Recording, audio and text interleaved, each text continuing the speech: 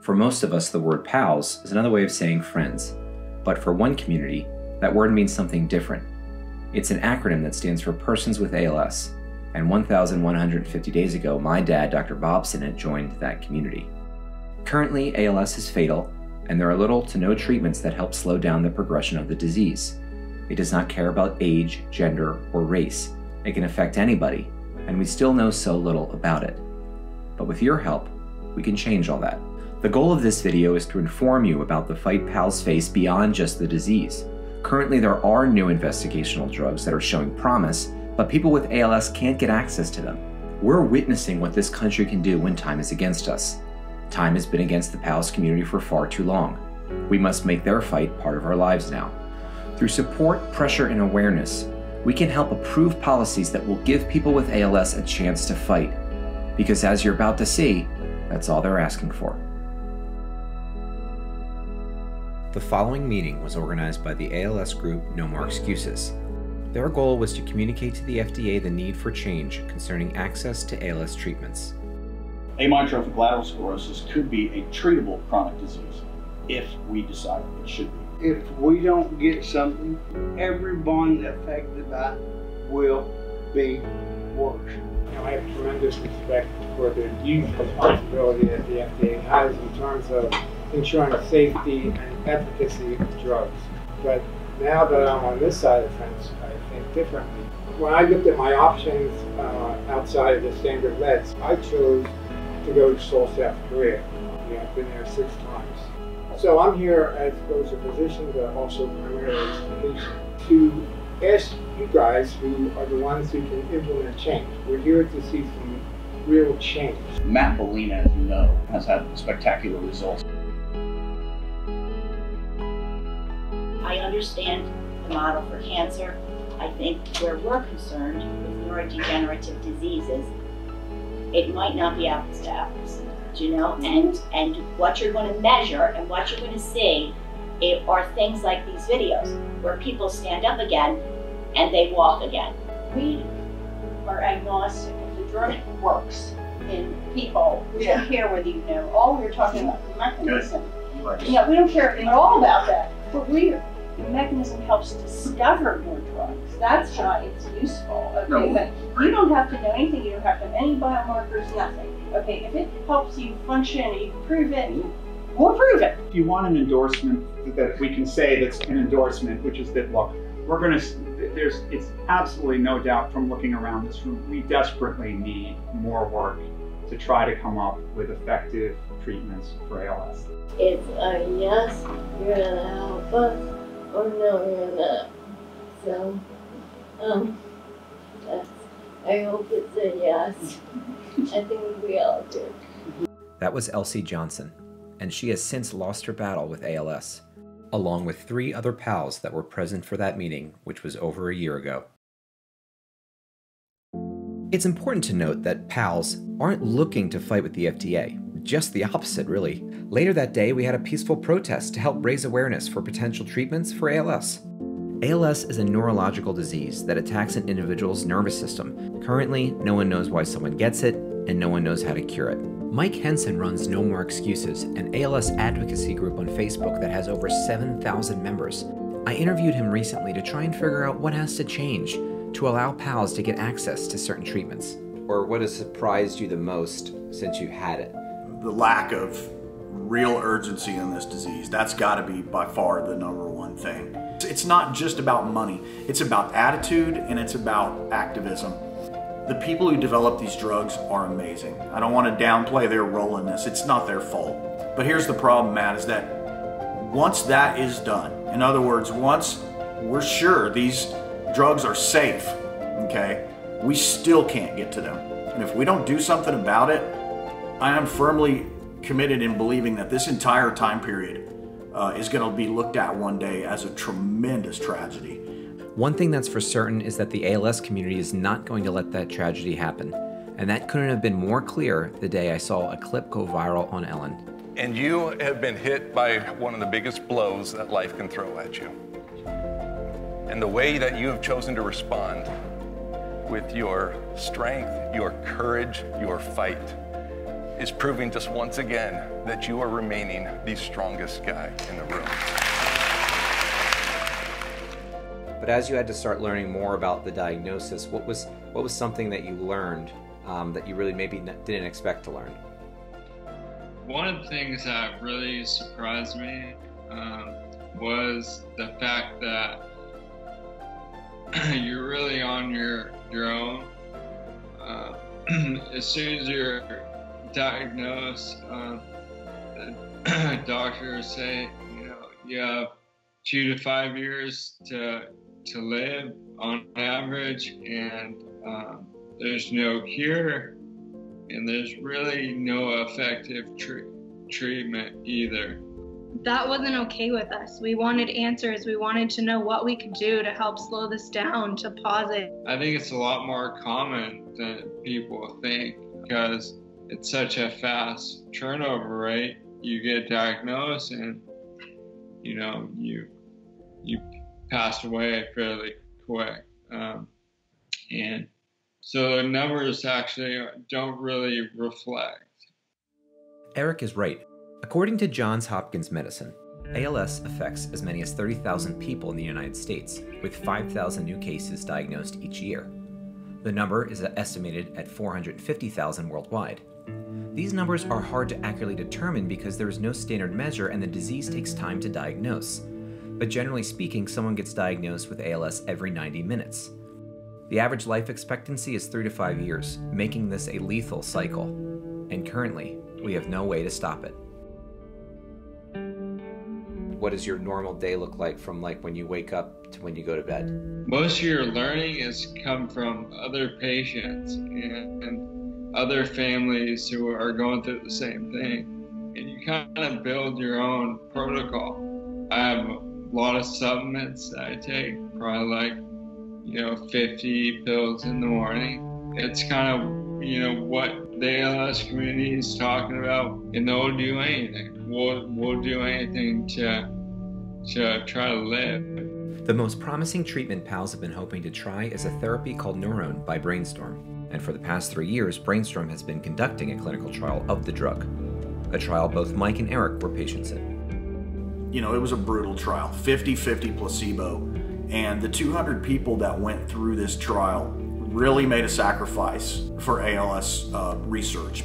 I don't know if I got placebo or the real stuff, because as you know, it's a 50-50 chance of getting the actual drug.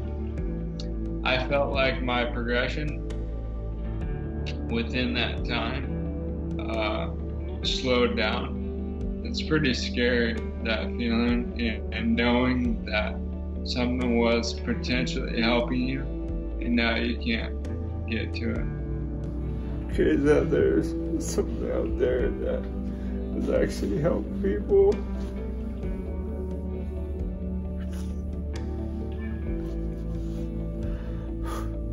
And you can't get it. It's crazy.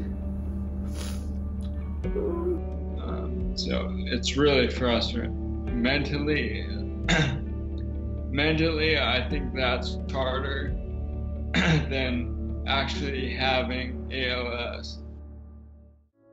In July, Brainstorm completed the final doses for the trial.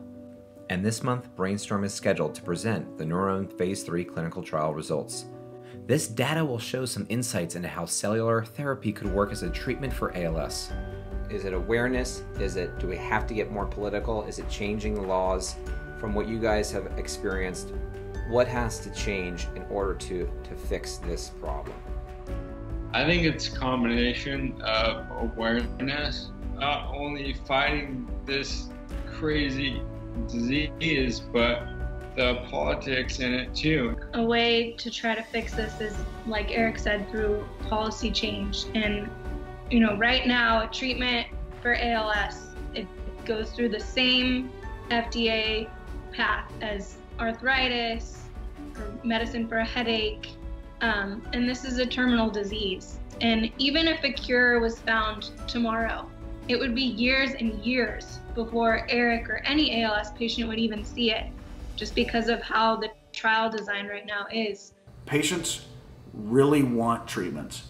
We've got a problem. We've got drugs, but we don't have the access. Currently, there are 2 active ALS bills. Act for ALS HR 8662 is the House bill, and S 4867 is the Senate bill. These 2 pieces of legislation help create new pathways for faster and broader access to therapies for ALS. Both bills support research and expanded access to investigational drugs for ALS.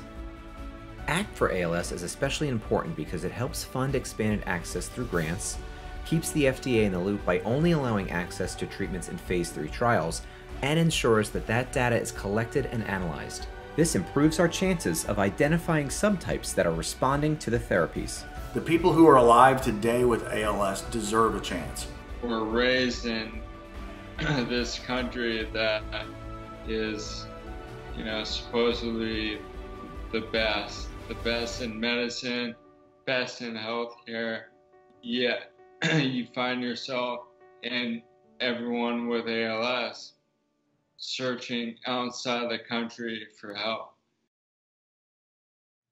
1,150 days ago, my family joined the pALS community because of my dad's diagnosis, adding us to the many other families in this fight. Every pal that I have met is strong, kind, humble, and relentless in their pursuit to find treatment and a cure for ALS. So it's time we help them. Help them stop counting the days that they're just surviving ALS and start counting the days that they're beating ALS. We can do this through awareness, support, and pressure for change.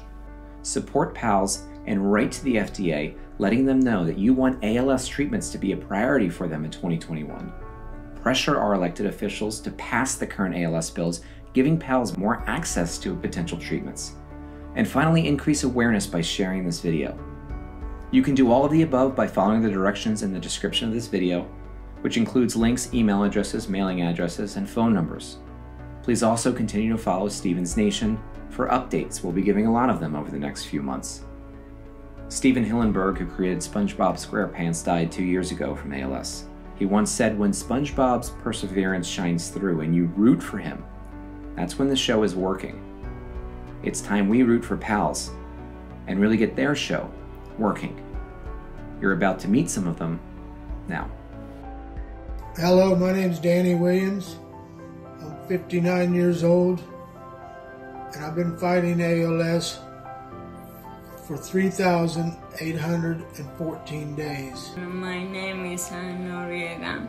I'm 34 years old, and I'm battling and fighting ALS for 718 days. I am a United States Navy veteran, and I have been fighting ALS for 1,846 days.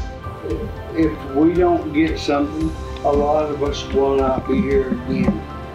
It has been 544 days since I've been diagnosed with ALS. For 2,163 days. 1,163 days. I would ask you and urge you to consider these 3 therapies to see if we can accelerate the approval process and get them and make them available for people like me and everybody else. I'm 37 years old, and I've been fighting ALS for 42 days. One endpoint to cure it. We all need to work together as a group. My name's Eric Stevens. I'm 31 years old. I've been battling ALS for 461 days. And I've been fighting ALS for 905 days. Dr. Bob Sennett, I've been in this fight for 1,150 days. For 715 days. 768 days. 297 días. 392 days. For 103 days. 549 days. 602 days. 769 days. 1,041 days. 413 days. 487 days. 1,101 days. For 2,191 days. 1,441 days, and it sucks. For 688 days. 624 days. 376 days. 44 days. 157 days. 195 days. Been fighting ALS for 714 days. 474 days. 140 days. 621 days. 200 days. 396 days. 242 days. I'm 32 years old and I've been battling ALS for 177 days. For 1,398 days. 483 days. 1,437 days. 1,613 days. 4,059 days. And I have been living with ALS for 948 days. 2,983 days. 1,677 days.